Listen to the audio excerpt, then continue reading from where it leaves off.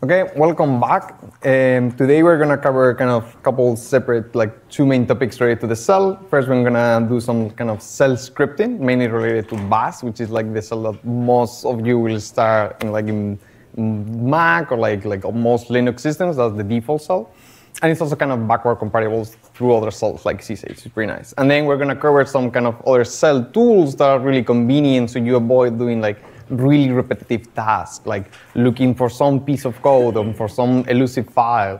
And there are really nice built-in commands that will kind of really help you to do those things.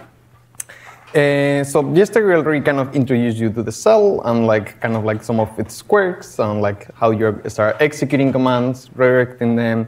Today we're gonna kind of cover more about the syntax of what are the variables, the control flow functions of cell.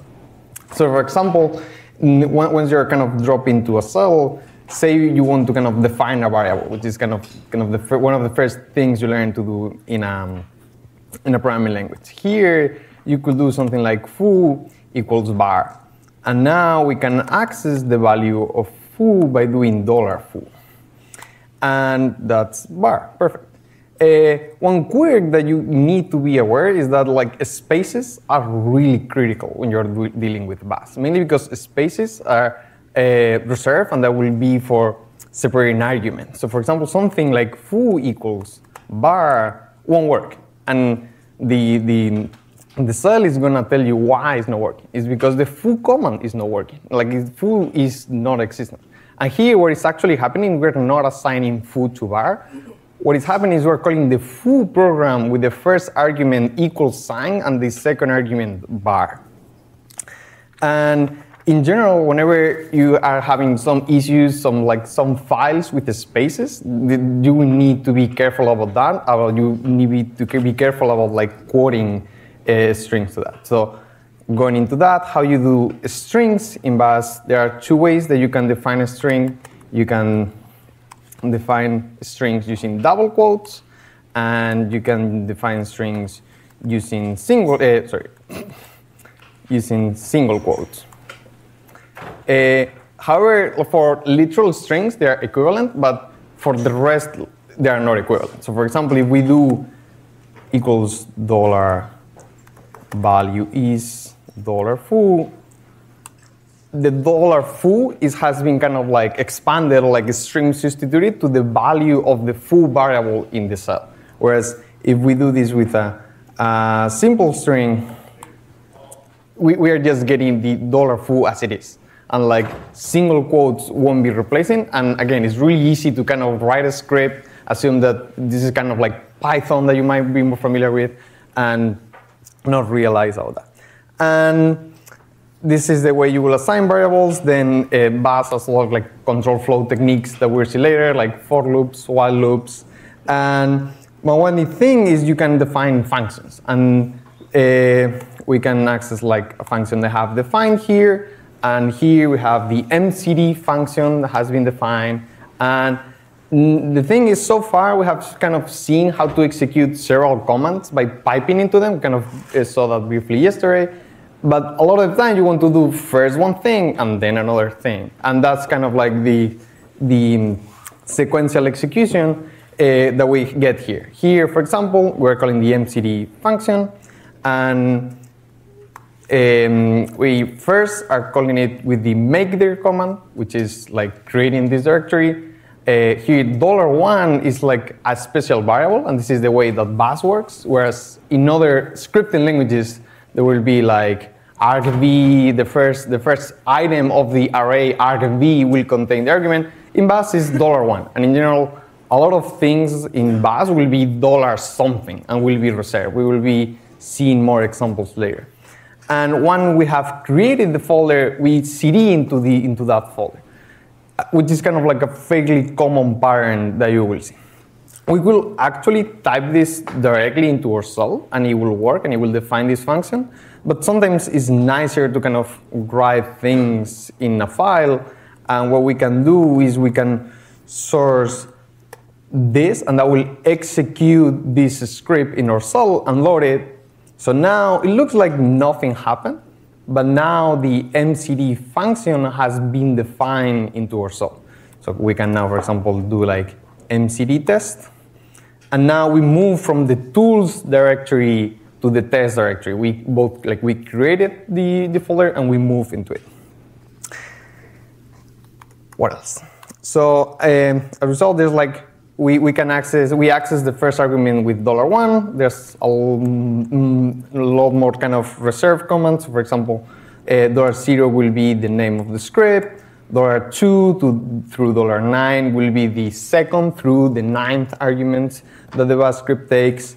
Some of these reserved keywords can also kind of be directly used in the cell. So for example, $interrogation mark will get you the error code from the previous command, and which I will also explain briefly. But for example, $_ will get you the last argument of the previous command. So another way we could have done this is we could have, say, like nkmeteor test, and instead of kind of rewriting test, we can access that last argument as part of using the $_ Like that will be replaced with test, and now we go into test. There are a lot of them. You should kind of familiarize with them. Another one I often use is it's called bang bang. You will run into this whenever you, for example, are trying to create something and you don't have enough permissions. Then you can do sudo bang bang, and then that will replace the command in there. And now you can just try doing that. And now it will prompt you for password because you have sudo permissions. Before I mentioned the error command, yesterday we saw that in general there are like different ways a process can communicate with kind of other processes or commands. We mentioned the standard input, which was like the less than like getting stuff through the standard input, putting stuff into the standard output.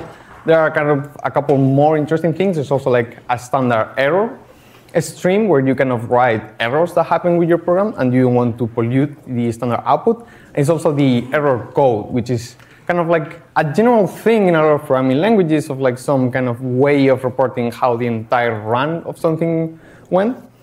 So if we do something like echo hello, and we like query for the value is 0. And it's 0 because everything went okay, and there weren't any issues, and a 0 exit code is the same as you will get in a language like C. Like 0 means everything went fine, there were no errors. However, sometimes things won't work. Like sometimes, like if we try to grep for foobar in our MCD script, and now we check for the value is 1, and that's because we tried to search for the foobar string in the MCD script, and it wasn't there. So like grep doesn't print anything, but lets us know that things didn't work by giving us like a 1 error code. And there are some interesting commands like true, for example, will always have a 0 error code, and false will always have a 1 error code. And then there are like these logical operators that you can use to do some sort of like conditionals. For example, one way, you also have ifs and elses that we'll see later, but you can do something like false and echo oops fail. So here we have 2 commands connected by this OR operator. What bash is gonna do here is gonna execute the first one, and if the first one didn't work, then it's gonna execute the second one. So here we get it because it's gonna try to do the logical OR. If the first one didn't have a 0 error code, then it's gonna try to do the second one. Similarly, if we instead of use false, we use something like true, since true will have a 0 error code, then the second one will be short circuit and it won't be printed.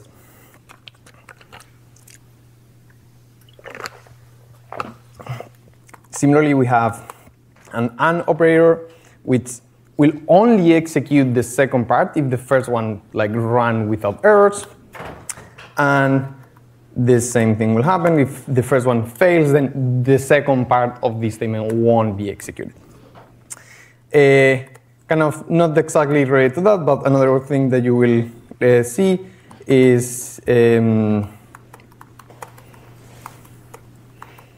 that no matter what you execute, then you can concatenate commands using a semicolon in the same line, and that will always print. Beyond that, what we haven't seen, for example, is how will you go about doing kind of getting the output of a command into a variable. And the way we can do that is doing something like this. Where what we're doing here is we're getting the output of the pwd command, which is just printing the present working directory where we are right now, and then we're storing that into the foo variable. So we do that, and then we ask for foo, we get our string, and more generally we can do this thing called command substitution, or by putting it into any string, and since we're using like double quotes instead of single quotes, the thing will be expanded, and it will tell us that we are in this working folder.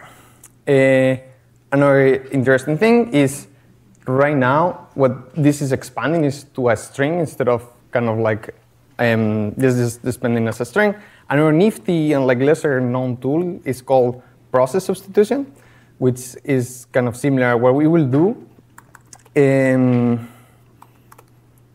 will here, for example, the less than parentheses, some command, and then another parentheses, that will do is that will execute, that will get the output to kind of like a temporary file, and it will give the file handle to the command. So here what we're doing is we're LSing the directory, kind of putting into a temporary file, doing the same thing for the parent folder, and then we're concatenating both files. And this might be really handy because some commands, instead of expecting the input coming from the stdin, they are expecting things to come from some file that is giving some of the arguments. So we get kind of both things concatenated. I think like so far there has been a lot of information. Let's see kind of like a simple, like an example script where we see a few of these things. So for example, here we're having like a string, and we have kind of this $date. $date is a program. So again, there's a lot of programs in Unix. You will kind of slowly familiarize with a lot of them. Date just prints what the current date is, and you can specify different formats. Then we have this $0 here. $0 is the name of the script that we're running. Then we have $has. That's the number of arguments that we're giving to the command. And then $$ is the process ID of this command that is running. Again, there's a lot of kind of these dollar things. They're not intuitive because they don't have like a mnemonic way of remembering maybe $has. But it can be, you just kind of will be seeing them and getting familiar with them. Here we have this $add, and that will expand to all the arguments. So instead of having to assume that maybe say we have 3 arguments and writing $1, $2, $3, if we don't know how many arguments, we can put all those arguments there. And that has been given to like a for loop. And the for loop will, in time, get like the file variable, and it will kind of be giving each one of the arguments. So what we're doing is for every one of the arguments we're given, then in the next line, we're running the grep command, which just search for a substring in some file, and we're searching for the string foobar. In the file, here we have kind of put the variable of the file to expand. And yesterday we saw that like if we care about the output of a program, we can redirect it to somewhere to save it or like to connect it to some other file. Here, but sometimes you want the opposite. Sometimes here, for example, we're gonna care about the error code about this grep. We're gonna care whether the grep ran successfully or it didn't. So we can actually discard entirely what the output, like both the standard output and the standard error of the grep command. And what we're doing is we're redirecting the output to dev null, which is kind of like a special device in Unix systems where you can like write and it will be discarded. Like you can write no matter how much you want to there, and it will be discarded. And here's the kind of the greater than symbol that we suggested for predicting the output. Here we have like a 2 greater than. And as some of you might have guessed by now, this is for predicting the standard error, because those two streams are separate, and you cannot have to tell Bass what to do with each one of them.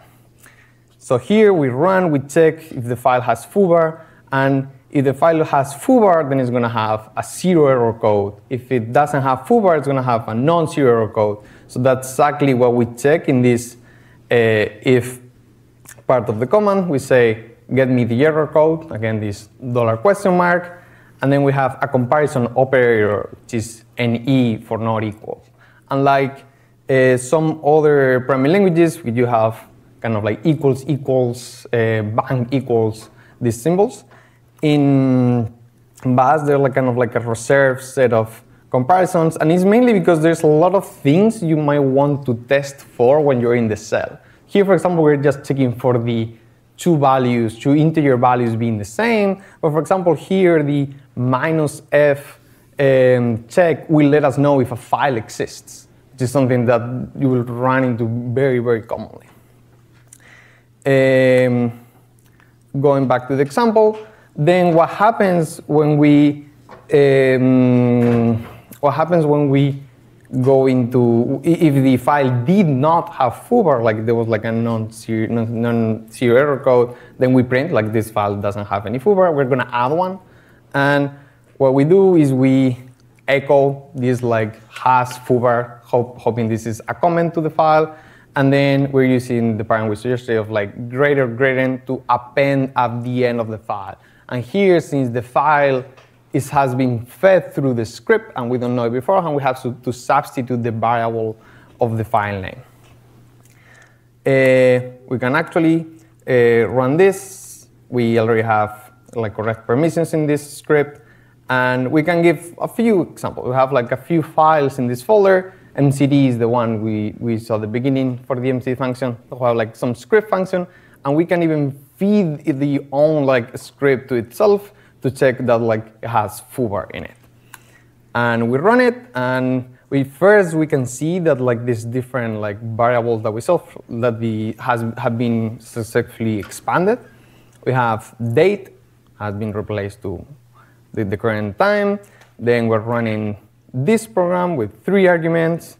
This randomized PID.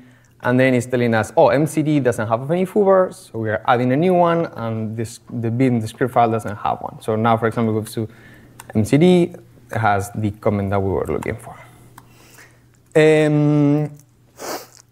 One other thing to know when you're kind of executing the scripts is that here we have like 3 completely different arguments. But very commonly, you will be given like arguments that can be more succinctly given in some way. So for example, here, if we wanted to refer to all the .sh scripts, we could just do something like ls *.sh, and this is a way of kind of file name expansion that most cells have. It's called globbing. And here, as you might expect, this is going to say, oh, anything that has any kind of sort of characters and ends up with sh. So, unsurprisingly, we get kind of example sh and ncd.sh. We also have this project 1 and project 2. And if there were like we can do like a project 42, for example. And now, if we just want to refer to the project that have a single character, but not 2 characters afterwards, or like any other character, we can use the question mark. So question mark will expand to only a single one. And we get like kind of, we're ls in first project 1 and then project 2. In general, kind of like the globbing can be very powerful. You can also kind of combine it. A common pattern is to use what is called curly braces. So let's say we have an image that we have in this folder, and we want to convert this image from PNG to JPEG, or we could maybe like copy it, or this is like really common pattern or have two more arguments that are fairly similar, and you want to do something with them as arguments to some command, you could do it this way, or more succinctly, you can just do image.open curly bracket, then PNG JPEG, and here I'm getting kind of some color feedback, but what this will do is like expand into the line above, and actually can like ask CSH to do that for me, and that's what's happening here. This is really powerful. So for example, you can do something like, we could do touch and like a bunch of foods, and all of these will be expanded. You can also do it at several levels, and it will do the Cartesian. Yeah, we have something like this. We have one group here. There's like 1, 2, and then here is like 1, 2, 3, and this is gonna do kind of the Cartesian product of these two expansions, and it will expand into all these things that we can quickly touch. You can also combine the asterisk glob with the curly braces glob. You can even use kind of ranges of like, we can do like mkdir, and we create the foo underbar directories, and then we can do something along these lines. This is going to expand to foo A, foo B, like all these combinations through J, and then the same for bar. Like I haven't really tested, but yeah, like we're getting all these combinations that we can touch. And now if we touch something that is different between these two, we can again showcase the cell, the process substitution that we saw earlier. Say we want to kind of check what files are different between these two folders. For us, it's obvious, we just saw it because it's X and Y, but we can ask the cell to do this diff for us between the output of one ls and the other ls. Kind of unsurprisingly, we're getting like X is only in the first folder and Y is only in the second folder. What is more is right now, we have only kind of seen bash scripts. If you like other scripts, like for some tasks, bash is probably not best. It can be tricky. You can actually write scripts that interact with the cell in a lot of different languages. So for example, let's see here, Python script. We have a magic line at the beginning that I'm not explaining for now. Then we have like import sys. It's kind of like in Python, it's kind of not by default trying to interact with the cell, so you will have to import some library. And then we're doing a really silly thing of just iterating over the sys.argv one semicolon, which is sys.argv is kind of similar to what in bash we're getting as like the $0, $1, etc., etc. It's like the vector of the arguments we're printing in the reverse order. And the magic line at the beginning is called a cbang, and is the way that the cell will know how to run this program. Like you can always do something like, oh, Python script, and then like ABC, and that will work. Like obviously, like that will work. But what if we want to make this to be executable from the cell? The way the cell knows that it has to use Python as the interpreter to run this file is using that first line. And that first line is giving it kind of the path to where that thing lives. However, you might not know, like different machines will have probably different places where they put Python, and you might not want to assume where Python is installed or any other interpreter. So one thing that you can do is use the env command. So you can also give arguments in the cbang. So what we're doing here is specifying or run the env command that is for pretty much every system, not like some exception, but like for pretty much every system is in user bin where a lot of binaries live. And then we're calling it with the argument Python. And then that will make use of the path environment variable that we saw in the first lecture. It's going to search in that path for the Python binary, and then it's going to use that to interpret this file. And that will make this more portable, so it can be run in my machine and your machine and some other machine.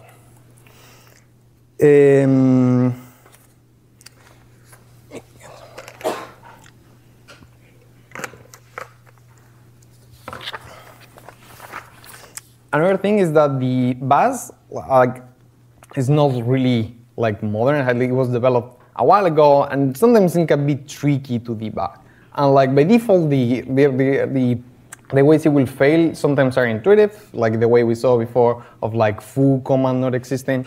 Sometimes it's not. So there's a really nifty tool that we have linked in the lecture notes, which is called SaltCheck, that will kind of give you both warnings and syntactic errors or things that you might not have quoted properly and might misfire, have spaces in your files. So for example, for extremely simple MCD SH file, we're getting a couple of errors saying hey, surprisingly, we're missing a cbank, this might not interpret it correctly if you're running the different system. Also, this CD is taking a command and it might not expand properly. So instead of using CD, you might want to use something like CD and then an OR and then an exit. We go back to what we explained earlier. What this will do is if the CD doesn't end correctly, if you cannot CD into the folder because either you don't have permissions, doesn't exist, that will give a non-zero error command. So you will execute exit, and I will stop the script instead of continue executing, assuming you're in a place that you are actually not in. And I actually haven't tested, but I think we can check for the example SH, and here we're getting that we should be checking the exit code in a different way because it's probably not the best way doing this way. One last remark I want to make is that when you're writing Bash scripts, there are or functions for them. There's kind of a difference between writing Bash scripts in isolation, a thing that you're going to run, and thing that you're going to load into your shell. We will see some of this in the command line environment lecture, where we'll kind of be tooling with the BashRC and the CSHRC. But in general, if you make changes to, for example, where you are, if you CD into a Bash script and you just execute the Bash script, it won't CD into the cell that you are right now. But if you have loaded the code directly into your shell, so for example, we sourced the function and then you execute the function, then you will get those side effects. And the same goes for defining variables into the cell.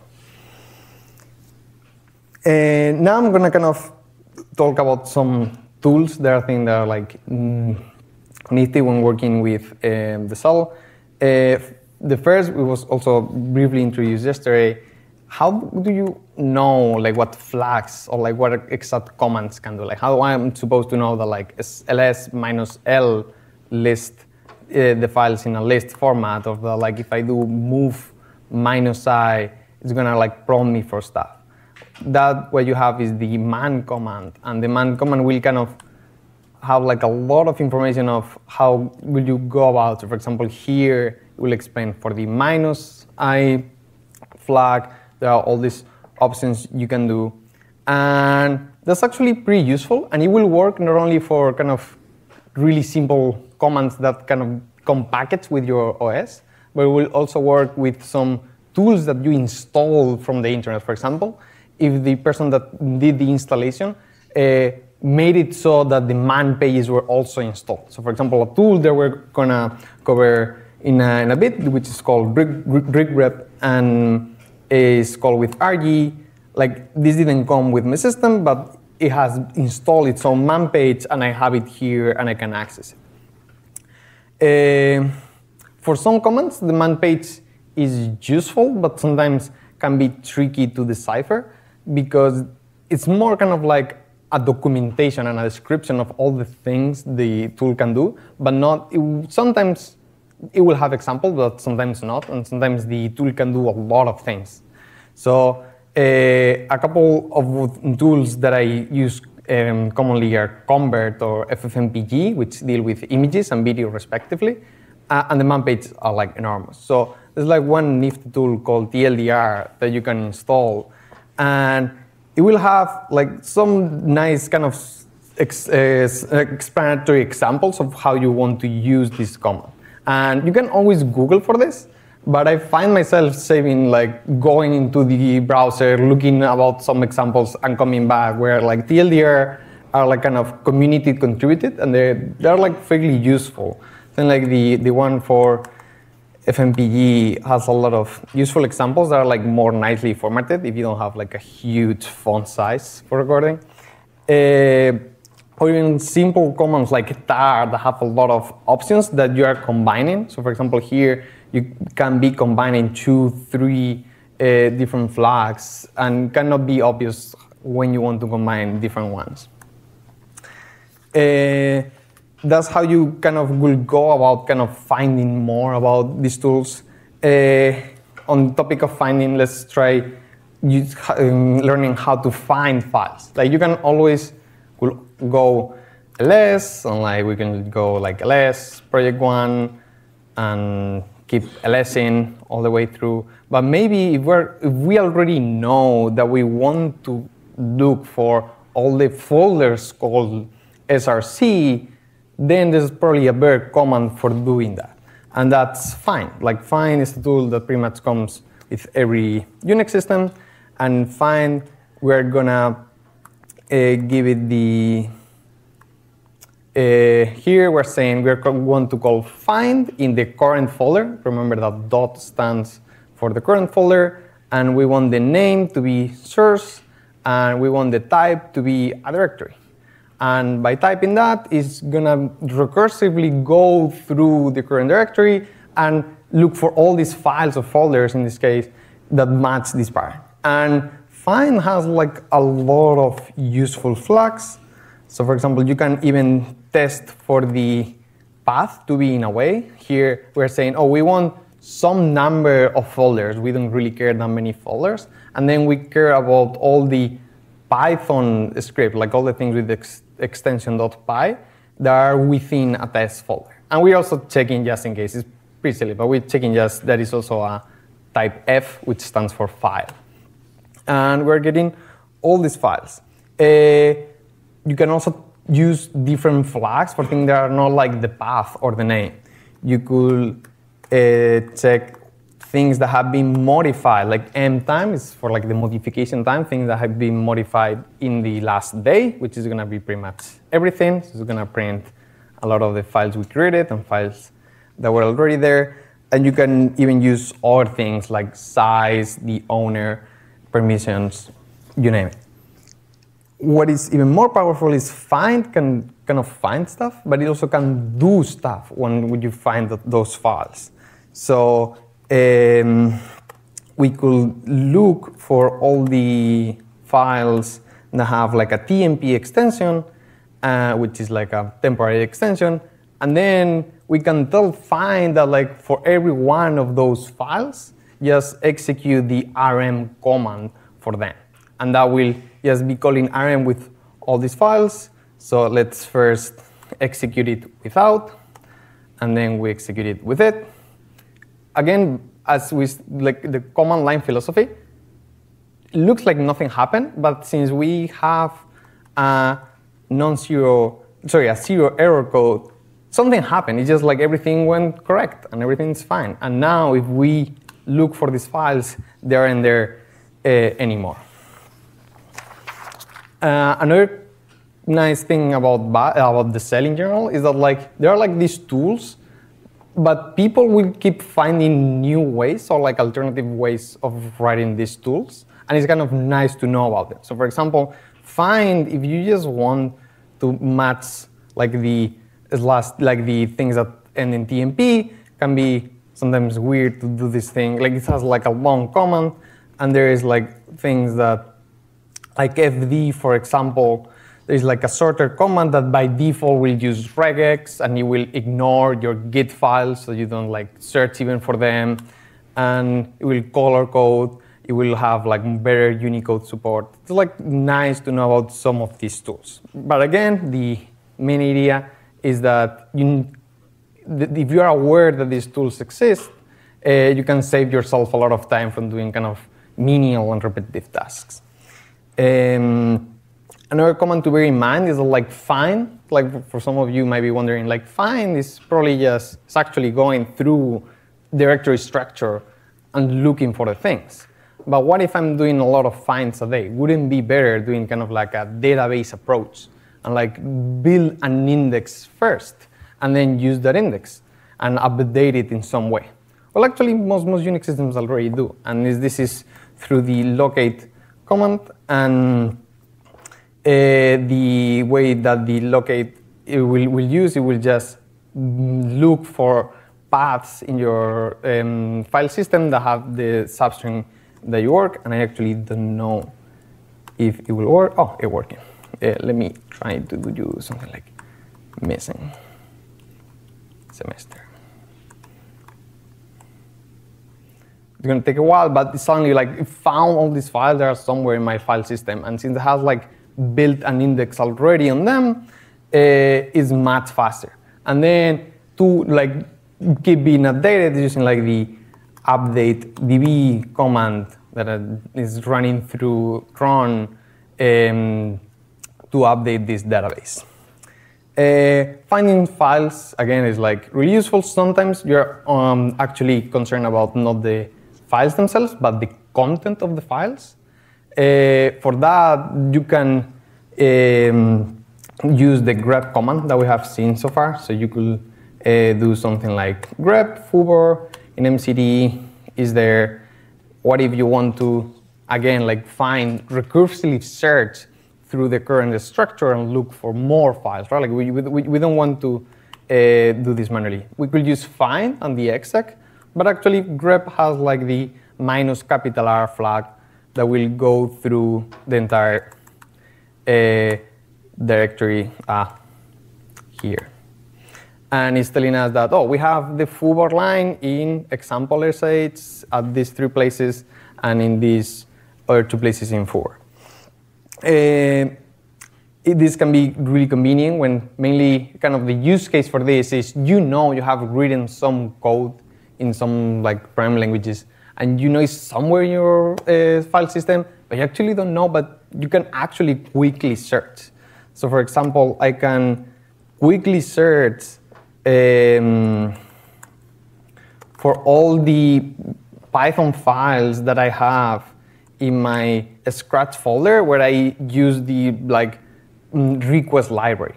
And if I run this, it's giving me through all these files exactly what line has been found. And here, instead of using grep, which is fine, you could also do this, I'm using ripgrep, which is kind of like the same idea, but again, trying to bring some more niceties like color coding or file processing and other things. I think has also very Unicode support. It's also pretty fast, so you're not paying a trade-off on this being slower. And there's a lot of useful flags. You can say, oh, I actually want to get some context around those results. I don't know if it committed to just. So I want to get 5 lines of context around that. So you can say, see where that import lives and see kind of code around it. Here in the import is not really useful, but if you're looking for where you use a function, for example, it will be pretty handy. We can also do things like we can search, for example, here, some a more advanced use. We can say U is for don't ignore hidden files. Sometimes that can be then sometimes you want to be ignoring hidden files. Say first you want to search config files of that are by default hidden. Then instead of printing the matches, we're asking to do something that will be kind of hard, I think, to do with grep out of my head, which is I want you to print all the files that don't match the pattern I'm giving you, which might be a weird thing to ask here, but then we keep going, and this parent here is like a small regex, which is saying, oh, at the beginning of the line, I have a has and a bang. And that's a cbang, like that. We're searching here for all the files that don't have a cbang. And then we're giving it like here, like t minus sh to only look for like sh files, because maybe like all your Python or text files are fine without like a cbang. And here is telling us, oh, like MCD is obviously missing a cbang. We can even have like some also nice flags. For example, if we include the stats flag, I don't really actually write it there. It will get all these results, but it will also tell us like information about like all the things that it searched. For example, like the number of mats, the matches that it found, the mats lines, the file that it searched, the byte that it printed, etc.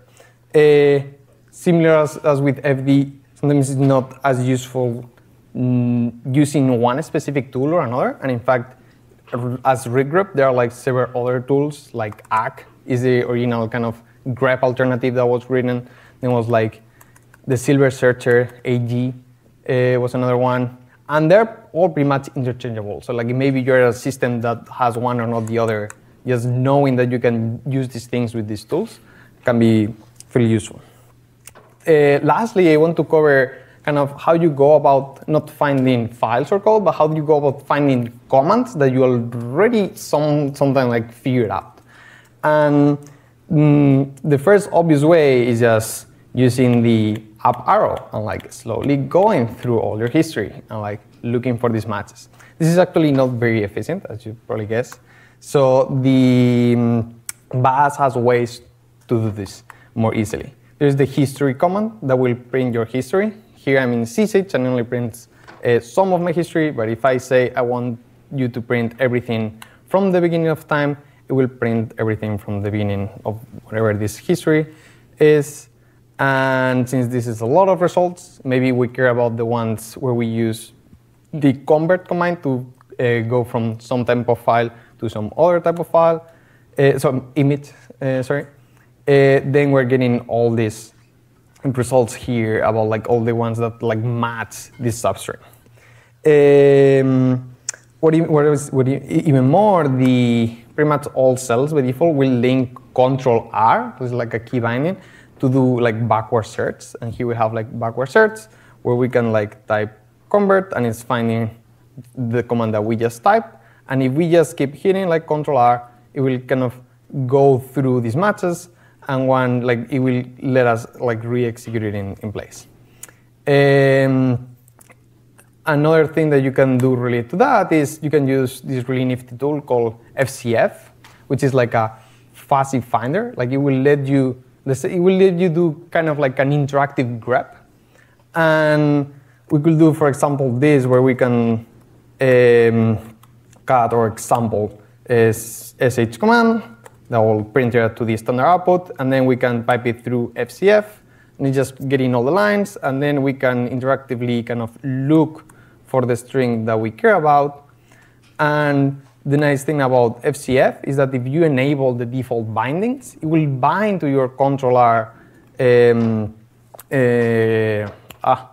cell execution, and now you can quickly and dynamically like look for all the times you try to convert a favicon in your history.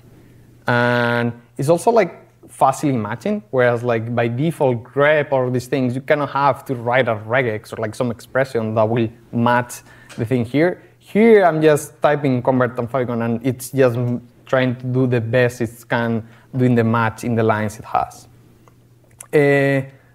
Lastly, a tool that probably you have already seen that I've been using for not retyping these extremely long commands is this history substring search, where as I type in my cell, and failed to mention, but both Fizz, which I think was who originally introduced this concept, and then CSH has a really nice implementation, will let you do is as you type the command, it will dynamically like search back in your history to the same command that has like a common prefix. And then if you like it will change as the match list stops working, and then as you do like the right arrow, you can like select that command and then like re-execute it. Let me get more.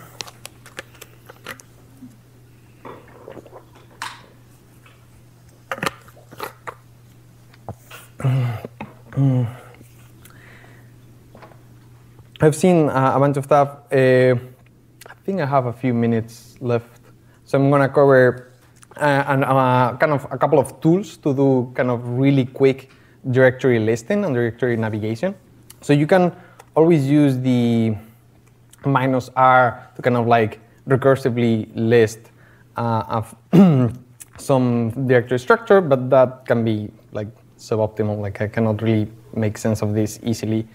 There's like a tool called tree that will be like the match more like friendly format, like print all the stuff. It will also color code based on here, for example, foo is blue because it's a directory, and like this is red because it has execute permissions.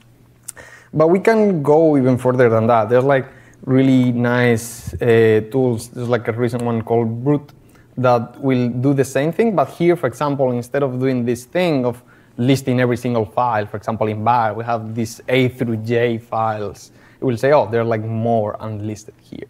And I can actually start typing, and it will, again, fuzily match to the files that are there, and I can quickly select them and navigate through them. So again, it's good to know that you're not like that these things exist, so you don't lose like large amounts of time like going for these files.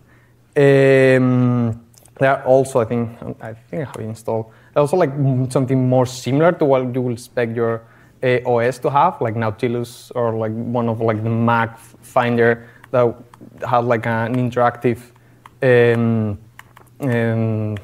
input where you can just like use your navigation arrows and quickly explore.